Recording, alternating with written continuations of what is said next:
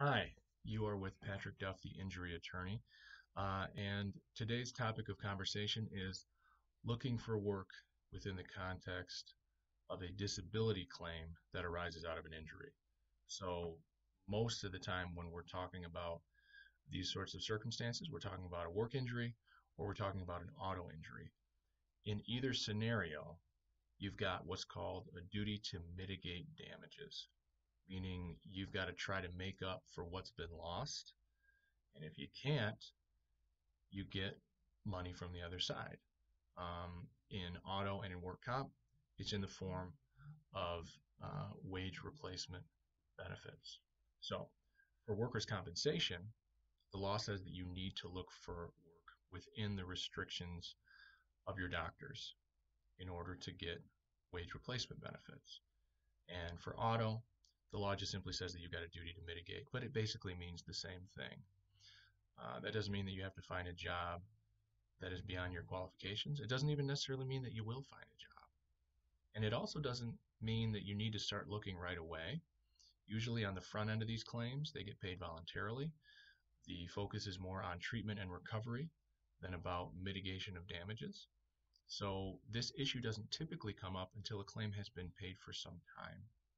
But if you're somebody who is in that situation and your adjuster says, hey, you need to start looking for work, or if you're litigating a case and your attorney says you need to start looking for work and filling out these job logs, you got to do it. Now, if you're not in a litigated case and that happens and you have questions about it, feel free to call an attorney so that they can walk you through sort of the the range of positions you're going to want to look for in order to make it a legitimate job search. But I can tell you this, my clients who do a good job keeping track of their return to work efforts generally leverage better settlements because it puts extra pressure on the other side. It shows them, it shows the judge, and it shows the jury, if you have a jury trial, that, hey, so and so really did get hurt. They're not sitting on their hands waiting for money to come in. They're out there trying to make themselves better, trying to look for work, and they just can't find it because of these injuries.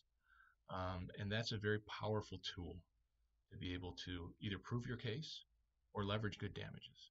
So always keep that in mind when you're going through a claim that you are going to have a duty to mitigate at some point in time.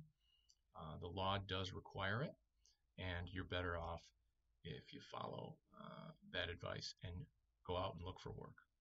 That's all for today. As always, this cannot constitute legal advice. If you need legal help, call an attorney. I hope that this is helpful, though, for those of you who are in this situation where you might need to look for work. And as always, if you have questions, phone numbers on the website, give me a call.